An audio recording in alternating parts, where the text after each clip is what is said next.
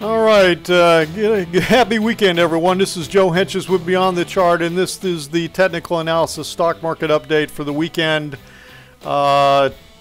Saturday, January 25th, 2014. Okay, the Dow Jones Industrial Average were down 318 points today on top of, what was it, 175 points yesterday.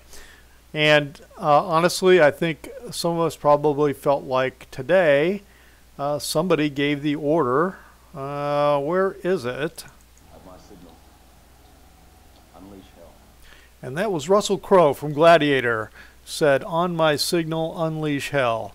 And I think at some point today, that's the way it kind of felt. So anyway, the scenario that I'm looking at here is that if it breaks, the Dow Jones Industrials breaks this point here, then this whole uptrend scenario to me is off, because I cannot really say that we are continuing in a fifth wave up, and so therefore some other action must be going on that completes this wave. I'm not sure what. So there's still a realistic possibility that this thing pauses in here, doesn't take out this point, and breaks back up. Now, playing out this same scenario on the S&P 500 index, it does look like we had wave 1 up from this wave 4 low. Okay, wave 4 here, wave 1, 2, 3, 4, which did not overlap 1, and we had this very tiny wave 5 that did go to a new high, 1850.84 from 1849, and this is totally possible in with Elliott wave in terms of the wave 5s can be truncated waves, it can be very short waves, and notice the rule that wave 3 is not the shortest wave of the 3 waves. That still holds in here.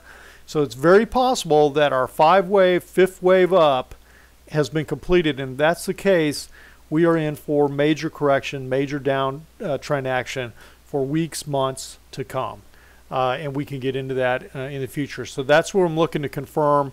Nothing drops, you know, the bottom didn't totally drop out for, you know, forever. It goes, everything moves in waves. Okay, everything moves in waves. So that's, but this could possibly be the high on January 15th for the S&P 500. So we'll have to see if that's the way it plays out. Let's take a look on a weekly basis. The Dow closed below the 10-week moving average, below the low of the last 4 weeks. We got DI minus above DI plus, and the S&P 500 on a weekly basis. Oh, shoot. I know I had it in here. There it is, sorry.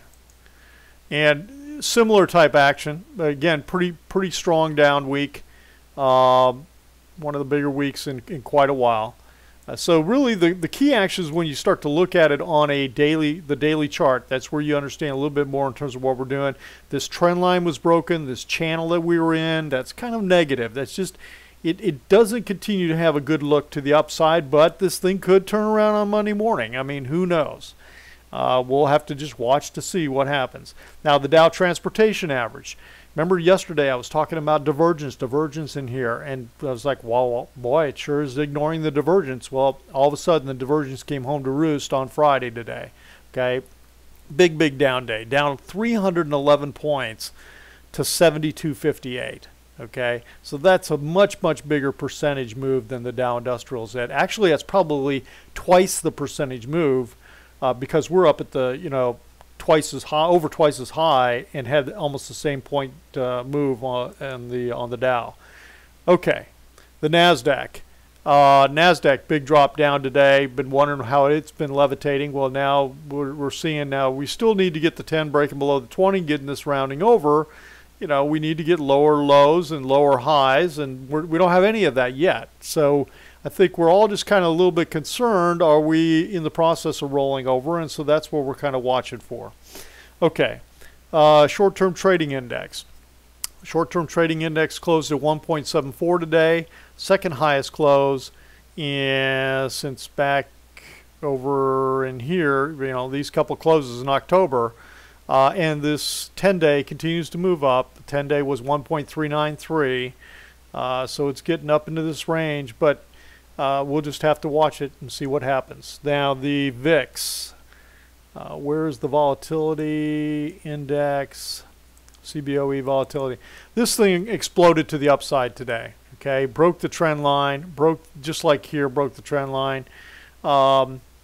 So we'll just, we'll have to watch this and see where it goes. We've got the 10-day breaking above the 20-day on this indicator, just the way it did here, the way it did here. So we could get more to the downside. And again, if it takes at that point on the Dow, then we've got a whole new scenario on our hands, in my opinion. High-low indicator. Okay, high-low indicator broke to the downside, broke to negative here, 45 more new lows than there were new highs. And when you look at the XLF, select financial ETF, this really looks negative. The last 2 days it just fell out of bed. I mean, it broke this trend line from October all the way back here at October. Pretty negative, which had been leading and pushing up, and everything kind of, was looking nice. But you get all these little small bars in here. You get all these little small daily ranges, and it's like the strength of the move. These moves were stronger, bigger moves during the day here. And so this is, when you look back at this, and I think I may have mentioned this in one of the videos, that we're getting a lot of these small little bars. But now this is not looking so great at all. The home builders ETF, this broke the trend line also, and this had been in a downtrend. This is now confirming that it's breaking down. And the semiconductors, where is the semiconductors?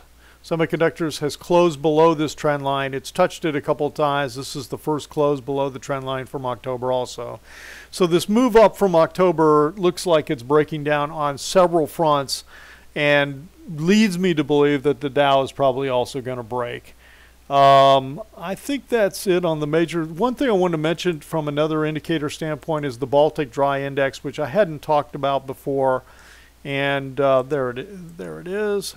This is kind of a weak sign for the economy as a whole. I mean, look at this. This was 2008, 2007, 2008, and then it broke down 2008 when everything crashed. And we're talking about a world recovery. This is a sign of movement of freighters and freight traffic around the world with shipping. Okay, and so this is a sign of the world's economy in terms of the shipping rates that people are asking what they're what they're getting.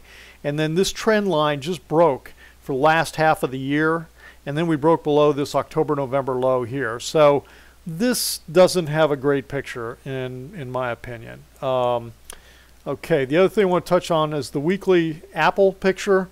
It's kind of gone sideways last week, up slightly for the week, last 4 days from this point. Right at this trend line, if this breaks this trend line, it's going to have a good chance of breaking this trend line and this point, and I got a feeling the move to the downside may accelerate. We'll just have to watch it and see if that's the way it plays out. I believe on Facebook that I think Facebook had this little wedge I talked about several days ago, and now it's rolled over, broken down out of that wedge. I think that's the end of it. It's wave 5. It's going to correct at least to this point, and it may correct lower since this is the first major impulse wave of Facebook since it started.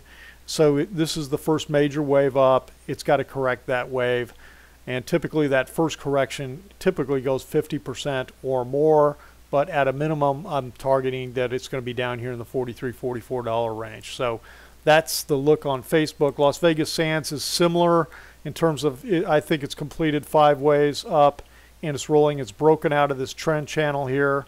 It's broken down below the 50-day, so that also is negative. And that's kind of my snapshot for tonight. Tough couple of days, and we'll just have to see. We'll talk to you again on Sunday with take a look for trade ideas, and have a great weekend. I don't need to play that one again. Have a great weekend. This has been Joe for Beyond the Chart. Thanks for stopping by.